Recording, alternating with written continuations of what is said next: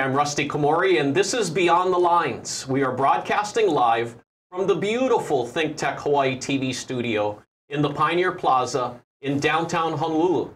This show is based on my book, also titled Beyond the Lines, and it's about leadership, creating a superior culture of excellence, and finding greatness. Today's special guest is our Hawaii Department of Transportation Airport Fire Chief Glen Mitchell. And today, we are going beyond the emergency. Chief Glen, awesome having you here. Thank you for having me. It is my pleasure and honor to be here. Oh, great having you. Now, I want to know, Chief Glen, were you born in Hawaii? Yes, I was born and raised in Kohala. Most people don't know where Kohala is. It's a plantation community. Lived there most of my younger life. Went to school, graduated, had my first job at the Mauna Kea Beach Hotel. At 18, I moved here to Honolulu and became a fireman. Nice. Now, Chief Glen, I want to ask you about your dad. I know that talking with you earlier, you said that he's had such a huge impact on your life. Tell me about your dad. Well, you know, everything I have learned, everything I have become was because of him. You know, we always had everything that we needed. Always had clean clothes, food. I played a lot of sports in high school. If it was volleyball season, I had a new pair of volleyball shoes. Basketball season, basketball shoes. Baseball season, baseball shoes. And it continued. So, you know, but what he has given me is lessons in life. You know, he always told me to create a story, create your own story. And just by his example, that's what I've done. Nice. Now, Chief Glen, when and why did you become a paramedic? You know, there was a show way back when that I loved as Station 54, Emergency. Yeah. And it was a paramedic unit that was based in a fire station. And I always wanted to be a medic. We never had one in Kohala. So when I was given the opportunity to be hired by the hospital, to be trained, it was like a dream. And I'm glad I took advantage. And you were how old? I was 18. Right out of high school. It was my way of going to college. Yeah. And it is something, you know, people always tell me, you know, why didn't you finish? I say, well, you know, I think my choice to work for the state and go to EMT school was probably the best decision I made in my work career. Do you remember the first emergency you responded to as a paramedic? You know, after we were trained, there was an incident up at the Pokaloa, which is the base up at the base of Mauna Kea, where some young people was trying to break into the armory and steal some ammo. Wow. They had actually shot one of the guards, and that was my first call up the hill. What they thought was small ammo was large ammo, so really there was nothing they could have used it, but we still had to respond to the injured guard. So, okay, now, Chief Glen, how old were you and why did you become a firefighter? You know, working on the, for the state, I worked at the hospital. We did the emergency room and responded on all of the medical calls. Yeah. I took a test and I was offered the job as a firefighter. Okay. I had just returned. I was still in my initial year. I sat down with the hospital manager and I told him my dilemma.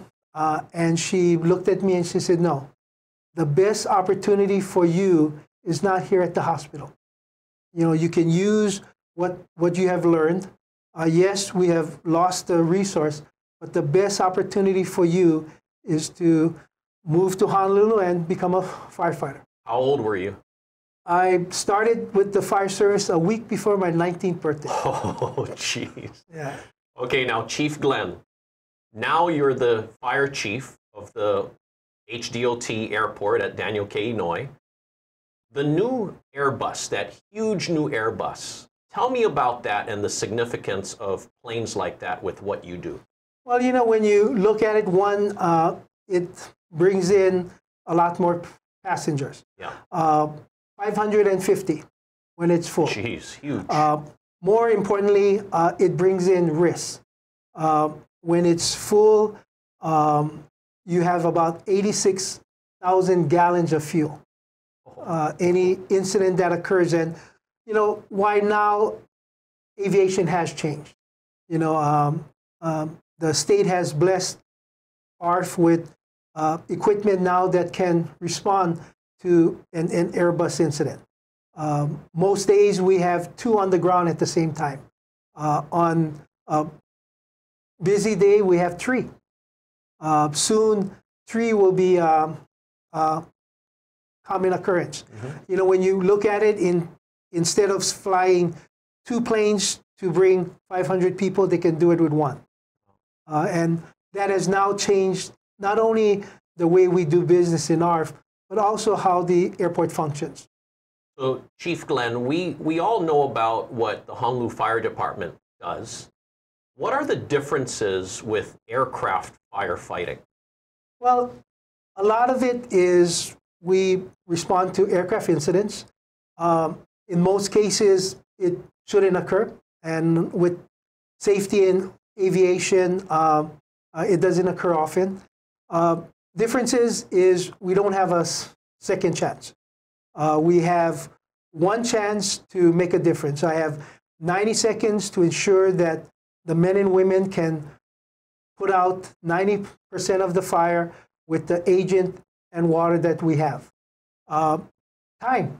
Yeah. You know, my men and women have to be there on the side of the aircraft within a 3-minute period.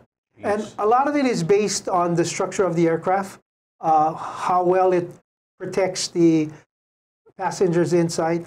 A lot of times we're at a disadvantage. 550 people come in on a full staff. We might have 17 people at the airport itself. So having HFD, having the Fed Fire as our mutual aid responders in these emergencies is critical, and why a big part of our work is also giving back and helping them out also. Chief Glen, let's talk about the importance, of training. Obviously you guys have to be so proactive in your preparation. Can you tell me more about how important your training is? Well, you know, it's like being on a football team. Yeah. We train every day. Men and women get hurt. They suffer from stresses, and maybe not knowing you'll ever be in a game. Yeah. You know, we have people who retire with 30 years of service that never been to a serious aircraft incident. Some of our airports have no calls. So it's the difficult part is training, but also keeping people motivated. Yeah. You know, how do you keep a person motivated year after year, not knowing if an incident will occur? And that's where a lot of the men and women at HFD, every time they have a run, they practice. Mine's is simple. It's either practice or the Super Bowl. Yeah. There is nothing in between. I like that analogy. You're right. It's actually just all practice or the big Super Bowl. That's right. Now, Chief Glen, what's one of the most recent emergencies that you guys responded to?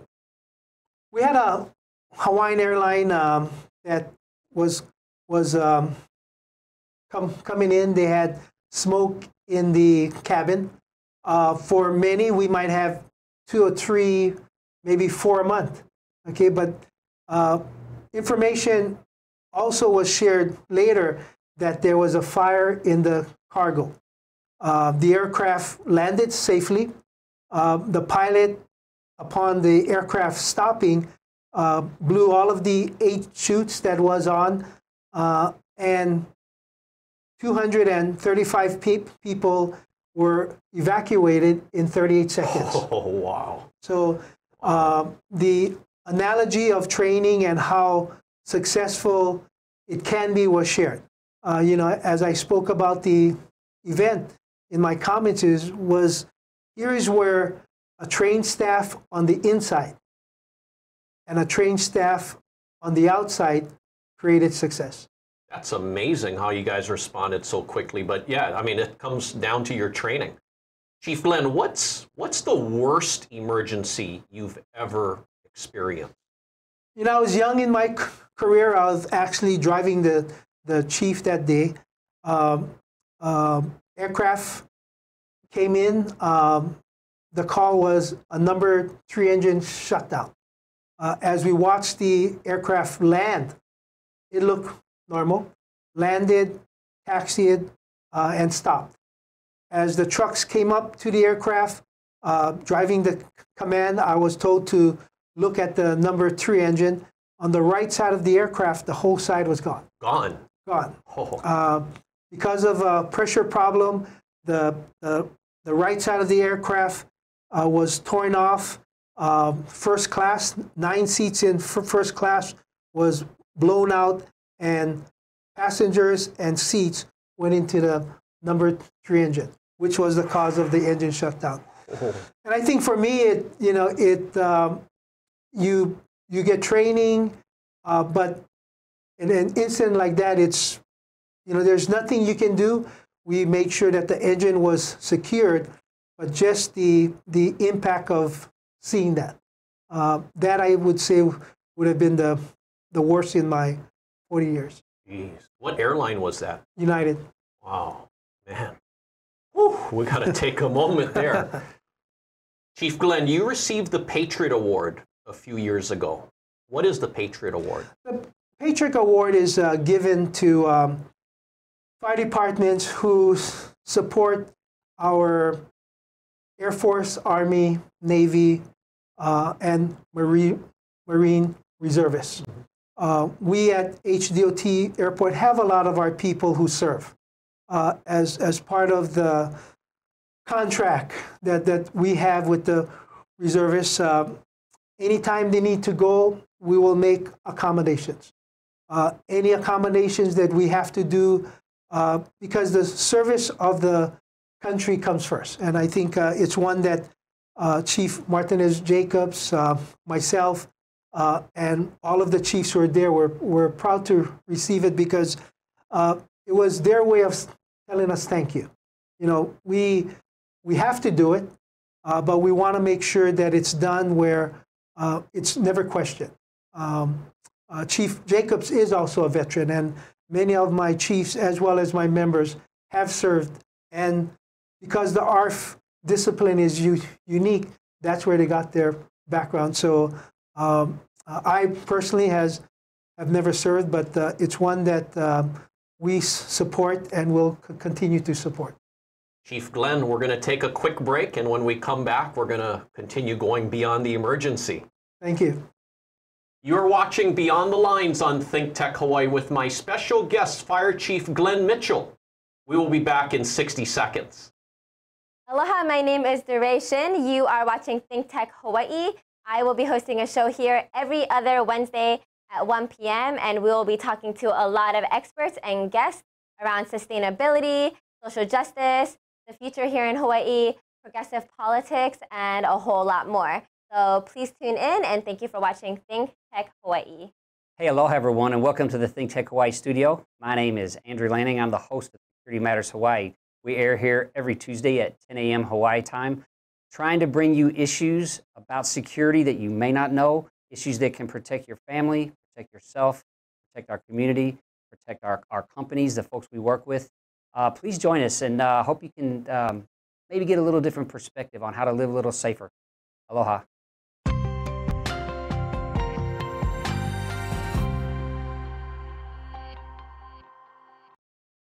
Welcome back to Beyond the Lines on ThinkTech Hawaii. My special guest today is our Hawaii Department of Transportation Airport Fire Chief, Glen Mitchell. And today we are going beyond the emergency. Chief Glen, in my book, Beyond the Lines, I talk a lot about mindset and having the right perspective and looking forward to challenges. And you have to do that same thing with your teams. Tell me more about that. Well, you know, a lot of it is ensuring that they're well trained. You know, someone told me, and it's something that I remembered. He said, the key to be a leader is 4 things. Making sure that your men and women have the tools, the time, and the training to be successful. But unless you inspect what you expect, it'll never occur. Yeah. So, you know, it's one that has served me well. And our platform of leadership, especially mine, is to serve. You know, as my dad said, everyone is a leader. You know, it's not a position, it's not a rank. Leadership is a decision and choice. You know, looking to the person to the left or the right of you. If you choose or you make the decision to help, you are becoming a leader. Chief Glen, why are you a great, effective leader? I think a lot of it is recognition and appreciation of the people I serve. You know, every meeting is started with thank you. You know, it's the way us island boys were, and people say, you know, you're not from here. You are from the Big Island, because aloha, recognition, appreciation is part of what we do every day. Making sure that people feel content. You know, we've lost 30+ members because they felt that at the airport they could not find the content that they wanted. And it was okay, because as long as I have not disrespected them and they are better today than when they started, I'm good. Yeah. Chief Glen, another big part of my book, I talk about, obviously, teamwork and building teams. What are your thoughts about some of the main keys in terms of building great teams? Well, you know, and it's one that we've done it not only for the fire service, but many of the 5 Diamond hotels that I've opened. And it's this simple, you know, when the world is in need of help, they'll always come back to Hawaii. Yeah. Because I was told that we have the key. You know, I opened up my first 4 seasons, and this is basically the format. I've met you, I've spoken to you for about an hour. Yeah. Here are 4 cards and a pencil. Yeah. Which card best represents you? I like blue. Okay, so you didn't pick red, you didn't pick yellow. I knew you'd pick. Oh, man. So the key to success nice. In leadership is, if you know what a person wants before they ask, you can always win. When opening up a 5 Diamond hotel, if you know what the guest wants before they ask, you can always win. So, you know, it was something that Dad shared, anticipating the needs of the family, but it creates now that platform for teamwork. Because if everybody's doing the same, they can have fun. When your team can come to work and play, and that is something that I stress. They are safer, they're more efficient, and you are more successful. Chief Glen, I didn't know you could do magic. that was really cool. Well, you know, and you know, it's one that it's about people. Yeah. You know, and I think as a leader, as a parent, if you know your child, you know their strengths, their weaknesses, you can always put them in a place that they can be successful. Yeah. Making sure that the right person is sitting in the right seat. You know, I like that. I have a bus that has 72 seats. For me to be successful, the right person has to be sitting in the right seat. Yeah. Now, my good friend Alice Enoy, I mean, she helps so many people, and she did a training for your fire department. Tell me about that. You know, she has a program called Mastering Your Superpowers. Yeah.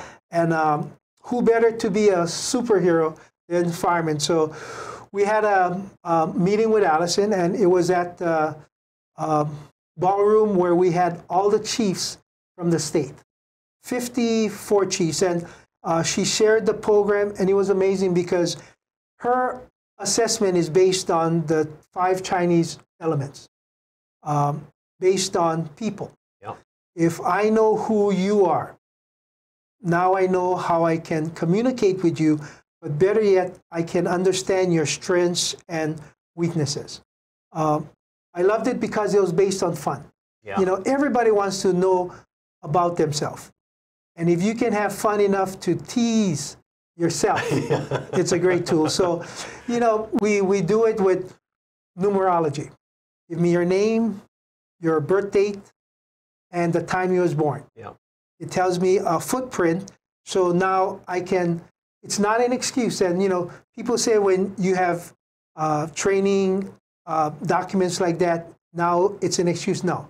It's a way for you to complement and, more importantly, collaborate with the person for success. Yeah, fully agree.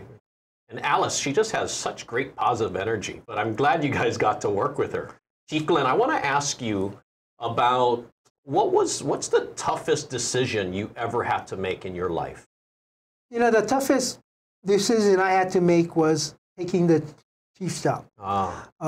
Before I became chief, I had a training company that I traveled a lot, and at times I was away in Asia once a week for at least a 10-year period. Opening up hotels. Opening up hotels, yeah. Training staff. When the opportunity to become a chief came, I was hard because, you know, I enjoyed training, I enjoyed the travel, but it was time for me to do something that I could leave back as a legacy. It was funny, I sat with my daughter, and I asked her, I said, Lily, what should I do? And then she thought about it. She said, well, which one will give you the truck? Okay, because the fire chief, I said, if I become chief, but I'll be home every day. Dad, you got to get the truck.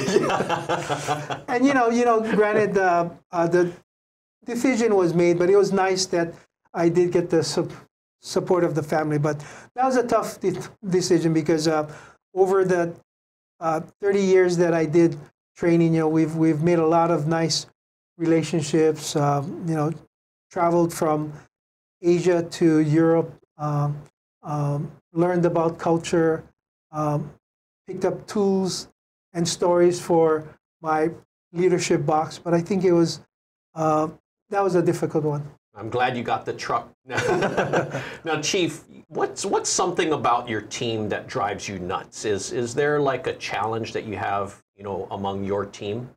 Well, you know, it's the complacency at times because you train every day. Yeah. A year worth of training is documented, recorded, and now it's repeated. Yeah.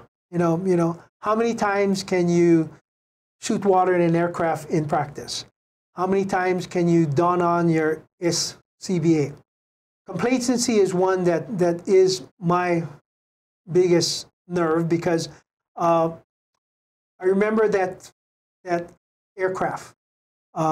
When I made the corner, I saw the side of the aircraft gone. I wasn't prepared. And, you know, hopefully the men and women that I serve will never come to that. So making sure that even on a exercise, they have their full PPEs. Even on a standby, having their full PPEs because, correct, if it does occur, you won't have time to don your gear on. You won't have time to do the checks to make sure that you're safe. Have you had any team members that never had any emergencies to respond to? Many. I've had people retire with 30+ years of service that never went to a crash emergency. They, Wow. you know, they went on standby. One of our airports, as I shared with you, never had a run all last year. Yeah. So the complacency aspect is a concern because, like I said, every time HFD or FFD responds, their team is practicing. We have about 1,000 calls a year at Daniel K. International. Most of it is medical. Our guys and gals are great medical responders, but I don't have a comfort zone about the aircraft crash. So practice to be perfect, and on a bad day, we're still good. Yeah. That is the whole mantra as we train. You practice to be perfect. And even though you're not perfect, on a bad day, you're still good. Chief Glen, you also responded to that skydiving crash at Dillingham Airfield. Can you tell me what happened there? Well, aircraft took off.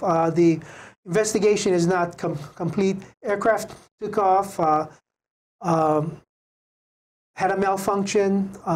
11 people perished in the crash. HFD responded within minutes. By the time they got there, most of the fire area was safe. I think the biggest concern that came out of that is now we are the airport.